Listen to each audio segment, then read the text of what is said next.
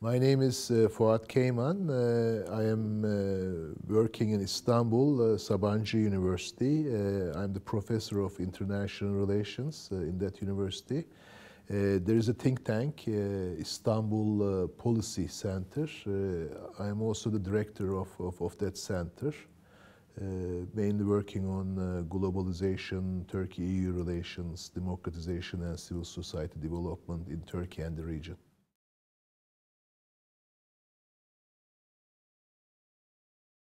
It's more than a synonym with diversity. Of course, our societies, our world is globalizing, and the more globalized it is, the more pluralistic, the more diverse it becomes.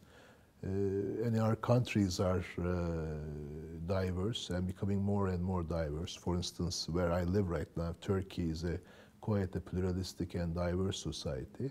But if you ask me if Turkey is really a pluralistic society, or if pluralism is a shared value, is kind of a policy by which the state governs society, my answer would be yes and no. And so in this sense, diversity and societies become pluralistic is kind of a sociological condition.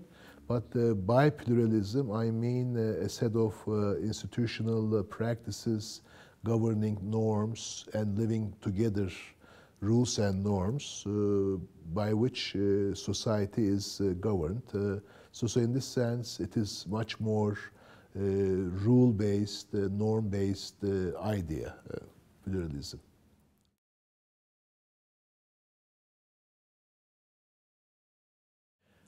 Most important driver, of course, we have to make a distinction between advanced democracies or economically advanced societies and emerging markets or developing societies. But if the state, in terms of governing,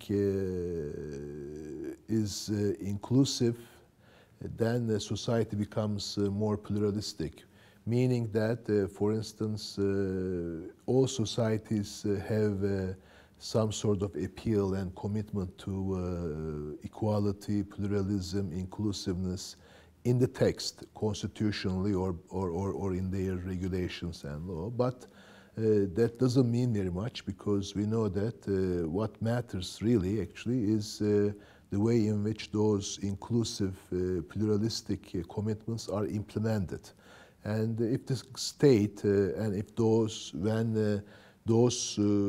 actors governing society are really committed to inclusiveness and accommodation in terms of implementing laws and regulations, then we have actually a more pluralistic society.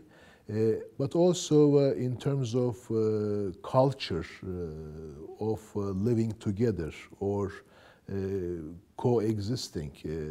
If actually there is an internalization of democracy, internalization of pluralism by people in the society, that people do not trust only those who are alike, but try to trust people, those who are different, then of course we have a better pluralistic society. But even in the realm of living together, in the realm of culture, if the state and the governing actors help this realm to develop itself, to enhance the culture of living together, then we have a better, inclusive, accommodating society. So I pay attention to institutions, governing actors, state structures, really committing themselves to not only textual, rhetorical understanding of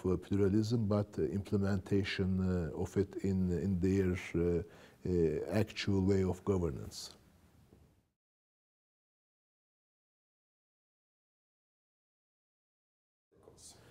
The greatest obstacles, of course, if, for instance, from In my own country, Turkey, I could actually give an example, but this example can be multiplied and can be observed in different parts of the world. If the majority identity or the majority group try to hegemonize itself, try to establish its dominance over minorities, over the rest of the society, then of course we have a big hindrance towards actual meaning of pluralism as a sort of a value and a norm of living together. So in this sense, there has to be some sort of balance between majority identity and minorities. Secondly, if the state and state structure is stronger than society, meaning that in a situation where civil society actors, economic actors are not really well developed, are not really functioning, are not really creating some sort of impact on government structures, then we have actually a hurdle to pluralism. And thirdly, and recently becoming more and more apparent, if the government's choice in governing is totally market and economic rationality over society at large, or what is good for society at large, if there is a privileging of pure market and economic rationality over goods for society, then we have also an obstacle, hurdle to pluralism in society.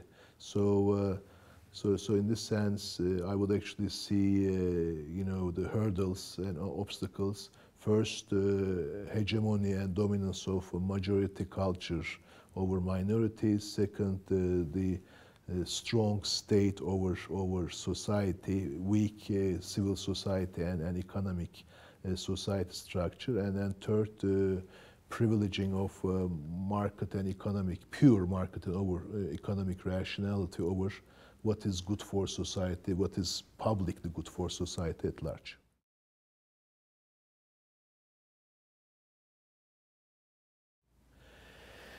When we look at the sources of conflict or sources of violence, we know that poor people do not commit to violence. Poor people or actual poverty is not the main reason for conflict or violence.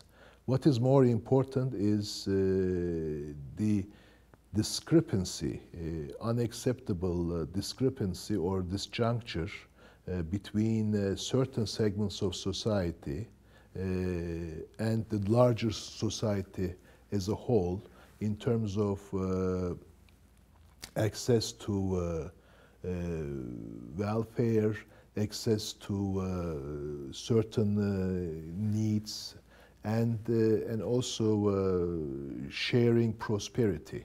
If there is a big disjuncture between the rich and the poor, if the small group of or segment of society shares or has big proportion of wealth and well-being and resources in society, then of course that triggers and that causes conflict and violence.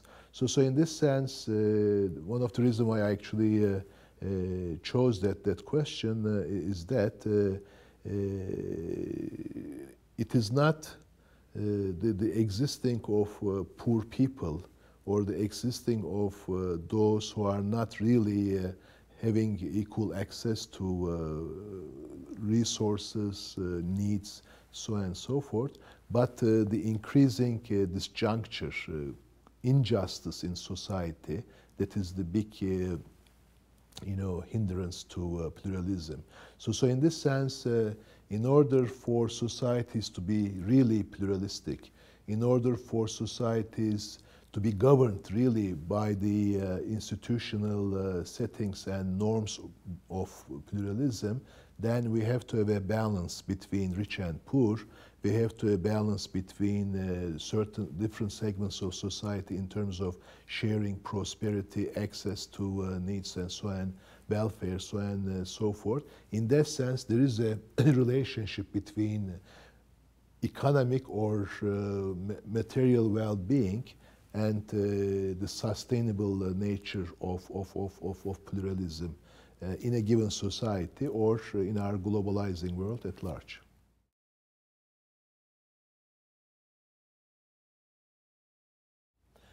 Again, actually, since I'm from Turkey, and in Turkey we have a big Kurdish question, we have a big Alawite question, and the governments have been tackling with these questions, and these minority questions, and the way in which the state's mistreatments of minorities have been the main causes of instability and weak living together culture in Turkey.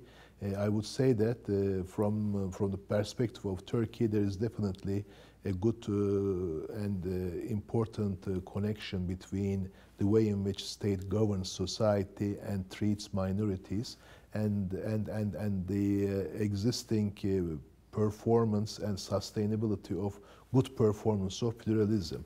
Meaning that in recent years, the Turkish state has changed its way of looking at minorities, way of coping with minority questions. We have a reconciliation process with the Kurdish people or our Kurdish citizens, and this reconciliation process, this peace process, has been going okay, despite some problems.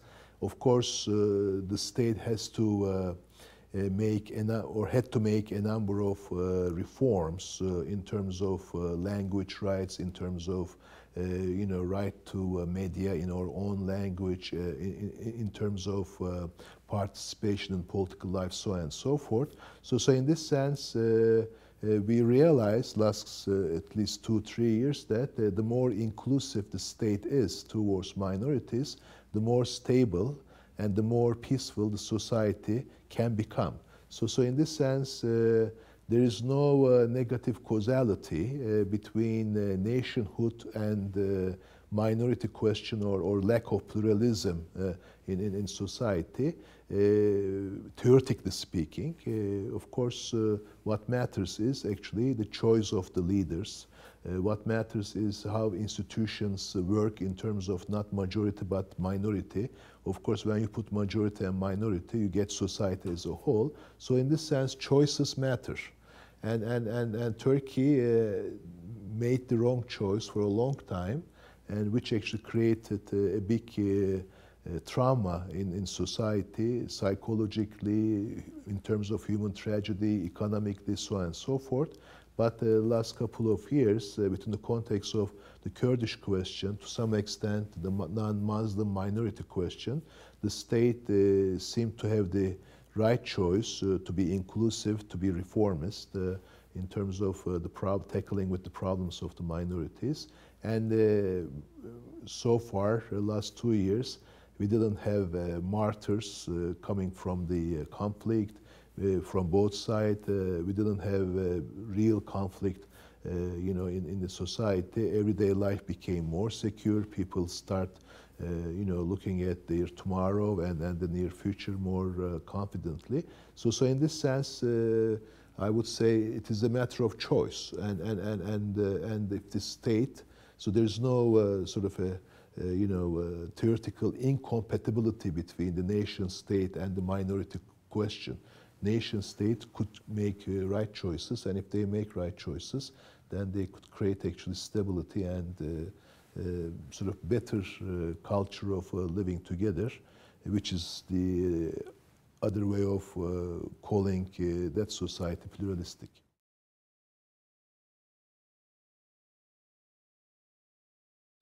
It depends on how to use technology, and of course, one of the clear, visible dimensions of what we call globalization is technological advances in communication and information.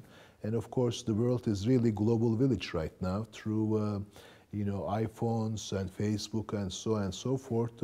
We have actually narrowed the geographical distances. So there's a huge geographical change in the world. So the world got smaller, and in that sense, it has become more and more possible to move from one place to another. So in this sense, yes, globalization has made our world much more diverse, much more pluralistic. And, technology has contributed to it immensely. But again, if that sociological, in a way ontological, diversity leading to a better society, more stable society, or helping us to be more confident about ourselves today and tomorrow, of course, that's a big question to tackle with, and there is no one answer. It might be yes, but it might be wrong. And right now, when we look at the world, no question appears to be the correct question, because yes, the world is becoming smaller, but insecurities, uncertainties, ambiguities, risks are multiplying. We have actually a much more unstable world in terms of economy. The poverty level is 47%, unemployment level is actually getting higher and higher. And of course, there are new actors on the table: China, India, Brazil, Turkey, South Africa, emerging markets, new guys on the block. But that is not creating stability. There's always conflict.